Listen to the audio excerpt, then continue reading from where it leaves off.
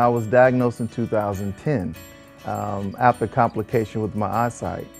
That was the only reason I went to the optometrist, who then told me to go get my blood pressure checked, which I did. The next thing you know, I was in the hospital, and that's when I was diagnosed with renal failure, stage 5. We met at a Valentine's Day party. It was actually February 12th, 2010. We hit it off very well, and as we matured into a couple, I shared with her the medical issue that I've had. We need to fix it. I mean, it was really that simple, that how could you not, and let's go. I mean, we just had to move into action. Once we started the donation part of the medical procedure, everything matched and it just worked out extremely well.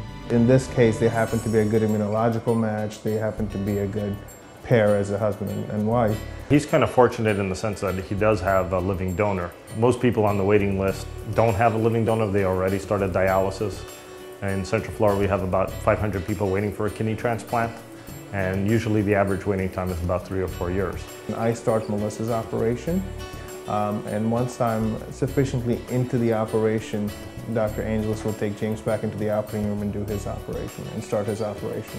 My concern is definitely that something may go wrong on her part, because as a healthy person going into a surgery for nothing at all but to promote life for me, that's just unselfish. I tell him that it's not a sacrifice on my part, it is an investment. I mean, this is our life. It's not his, it's not mine, it's ours. The bond would definitely be stronger for many reasons. One, we'll go through some of the recovery together, but ultimately in the end, I'm gonna have a part of her and me.